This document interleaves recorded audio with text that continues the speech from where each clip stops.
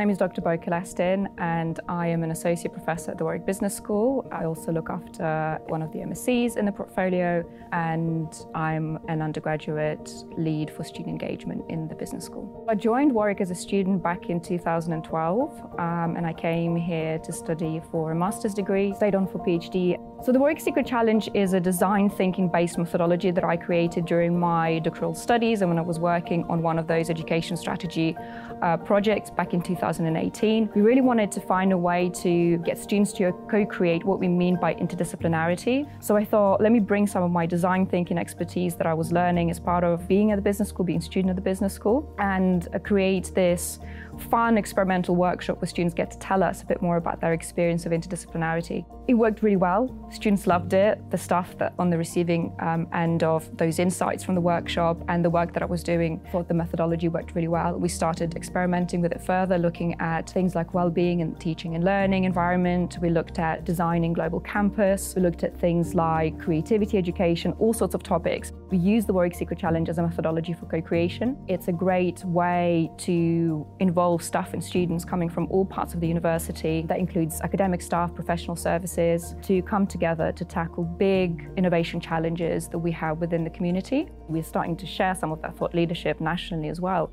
I started working with the academic development community, in particular with Jess Humphreys, to create a project called Designing Together. We also worked with an amazing team of students and alumni who were very familiar with kind of the co-creation tradition and philosophy that we have here at Warwick. And together we created a training program for 6 other institutions in the UK where we were sharing what we've learned from our experiments of using design thinking for co-creation. And so now what we're doing is we're building up a national toolkit. We've got a set of cards that we've created as part of this project. We've got a podcast resource that we are sharing as well, and a LinkedIn community.